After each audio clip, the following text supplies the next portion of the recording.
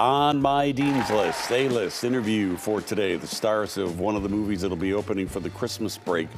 American Fiction stars Jeffrey Wright as a frustrated novelist, not able to get any attention or book sales because his work is too tame and not what he calls black enough.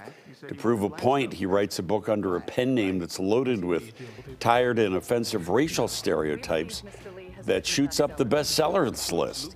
In a Zoom chat with me, Jeffrey talked about the early buzz on this movie even before it's opened.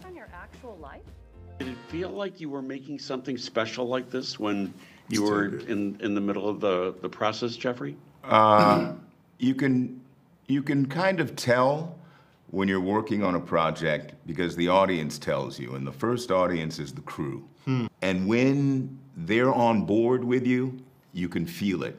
And we felt that. The silence on set gets a little bit more silent. Yeah, I got the sense that we were onto something that could be pretty good, that maybe even could be special. Yeah, and I'll tell you as well, we shot this up in Boston. Working on this film actually made me kind of love Boston, which is, that's heroic. That's miraculous. More with Jeffrey and also co-star Sterling K. Brown a little bit later on. American Fiction will open on Friday. I'll have my review of that and all of the Christmas releases, like 8 new movies coming out over the next week.